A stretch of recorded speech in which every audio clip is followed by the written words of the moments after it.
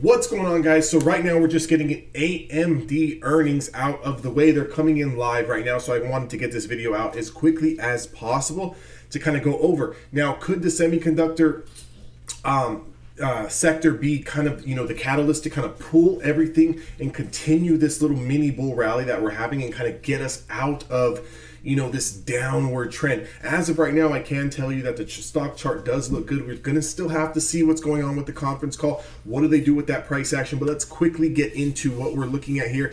AMD announced revenue for the fourth quarter of 2022 of $5.6 billion with a gross margin of 43%, operating loss of $149 million, net income of $21 million, and diluted earnings per share of 1 cent on a non-GAAP basis. Gross margin was 51%. Okay, so operating income was 1.3 billion, net income was 1.1 billion, and diluted earnings per share was 69 cents. So for full year 2022, the company reported revenue of $23.6 billion in gross margin of 45%, guys.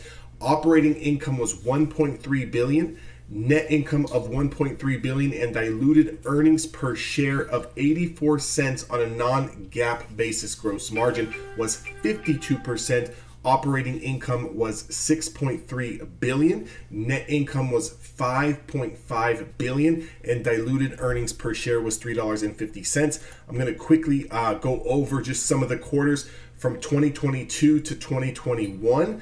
Revenue was up 16%. Gross profit was flat. Gross margins was down 740 basis points. Operating expenses was up 109%. Operating income loss was down 112%. Operating margin percentage was down 28%. And we do have net income down 98%. Earnings per share down 99% from 2021. So if we just kind of look at what's going on here with the actual stock, and let me actually move my chart over so we can actually see what's going on here. Very, very bullish price action here. Whoa, you guys can't see that. Very, very bullish price action here on the daily chart on AMD, right? So if we kind of look at where we finished today, we kind of came down into this rising demand, reclaimed the 5-day moving average. Everything looks kind of good. We've got room into $79.49. If I kind of pull up this hourly chart so we can see exactly where we stopped. And again, if I do that, you guys won't be able to see, but let me go ahead and move this over. So the initial move and the initial kind of reaction on AMD is very, very bullish, right? We still have to see, how does that kind of consolidate? What does the overall market want to do, with what they hear on the conference call or as the dust settles, right? But if you can kind of see, guys, and this is why I preach technical analysis over everything, right? Even if you didn't know anything about the numbers and you're just a pure technical analysis trader and you knew that AMD was going to report today and you kind of just wanted to play the technicals, as soon as we popped over this linear regression line here in the after hours session at around $76, you could have taken an extended hours trade here on shares and played that into 78.57. Why would you have sold at 78.57, guys? Because it's on our charts. It's on our charts already. And I know nothing about, financial numbers and what's good for AMD and what's not good for AMD. I mean, of course I can read through the report and kind of pick and make my own and choose my own opinion. I can, I'm not a dummy, right? We know what should be good, what should be bad. But based on what you're looking at on the stock chart here, you don't even need any of that stuff. All you need to know is, hey, AMD's earnings are reporting. What is our major level that has given us some troubles in the past here? If we just kind of go back to last Thursday and Friday here, we can see this little bit of a double top before we had this little 2-day pullback before we started to rally today. And that price level was sitting at around $76.58. So over $76.58, let's just call it 76.5. We knew that potentially, right? Potentially we had another $2 worth of airspace. So you could have essentially played this in the after hours session. Now, if you are swinging calls or you bought something as a lotto, where does it kind of go from there, right? As we ran into this supply, you know, we still have to see this can completely retrace and come back down, and I can see it settling somewhere around 76.5 if there's nothing major that kind of sells off, right? If nothing major sells off and it kind of settles there, you know, that with IV and in the options premium, you know, those contracts might be down a little bit, they might be flat, you know. It's a lottery, right? We're going to really need this to kind of push up. If we kind of look at the 4-hour chart here to kind of get a bigger macro perspective, we can see this whole, again, I need to really, you know what I need to do is I need to move this box down here, okay? And I need to move this a little bit more that way. So what we're looking at here is if you can kind of see this major resistance level from November as well as December here. This double top was a troublesome spot before.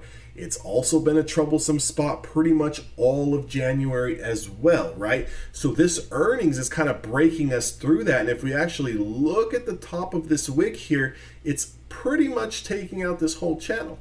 So if the market is going to continue to push higher, right? I know there's a lot of content out there. There's a lot of people thinking that we're going to have a massive sell-off, which, hey, it could happen. But what I'm saying is that if this is the bottom and we are going to start to consolidate and grind higher, this is going to be a great spot to kind of look at as these earnings highs. Is if we start to build over those earnings highs, there's going to be a lot of money to be made on the top side. If we kind of look at the weekly time frame and kind of exactly see where we stopped in the after hours, currently we're trading at around $78. So that $78 is going to match us up with this November's price action. We've broken through here, and let me make this bigger again. It's probably going to go all crazy. I'm going to have to move over. Here we go. Let me just zoom out a little bit here so we can all see this perfectly. Okay, if we kind of look at these candlesticks here from November and December, that's exactly where we're at now in the after hours. So if I just kind of put this trend line here to kind of give you guys a, you know, a visual reference, we're currently trading at around $78. So let's just put this trend line at around $78, right? So we're currently trading here. You can also see this Bollinger Band that we're kind of running into. The next major area of supply that we have is sitting at around $81. So that would be another price target that I would be looking at on AMD. Again, but as these Bollinger Bands start to constrict, it's telling you one of two things, right? And it doesn't take a rocket scientist to kind of figure this out. As the Bollinger Bands start to contract, that's telling you that the price action is getting ready for a big move. Now, the big move could be long, or the big move can be a big drop.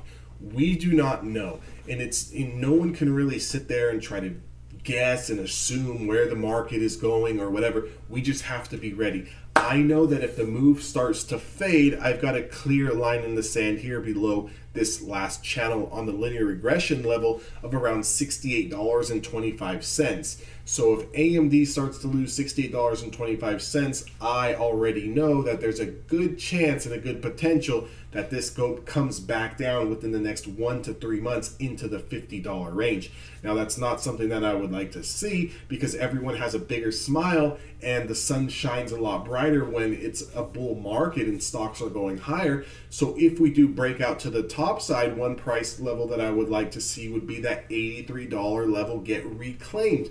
That's going to be the weekly 50-day moving average. Now, if AMD does start to reclaim the 50-day moving average, and then we get another week or 2 weeks of consolidation, and we start to build over that 50-day moving average, this bear market could be over, guys. So if we get that price action over that $83, realistically, the next macro price target that I have on AMD for the next 3 to 4 months would be getting back up into that $95 to $100 range. That can happen fairly quickly. Just also, you know, if you guys are in this trade or you're an investor, you're swing trading this, you're going to want to take some profits along the way, because your next major key zone is going to be $95 and $101. Just wanted to deliver you guys the news on AMD.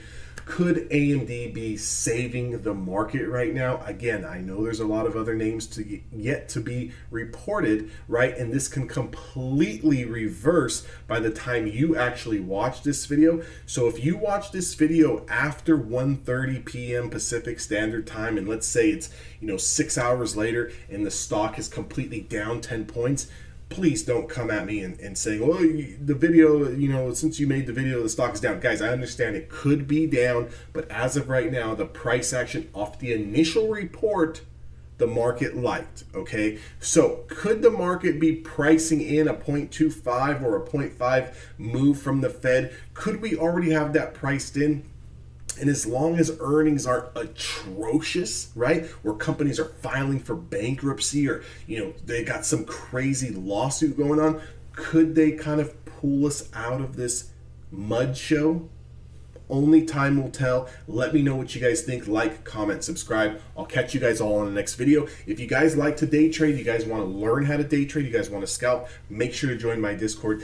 Go over to evolutiontraders.com, become a lifetime member. The Discord to actually join is free. You don't have to do anything. If you want to join the Discord, it's free. Links down in the description box below. I will see you guys all on the next video.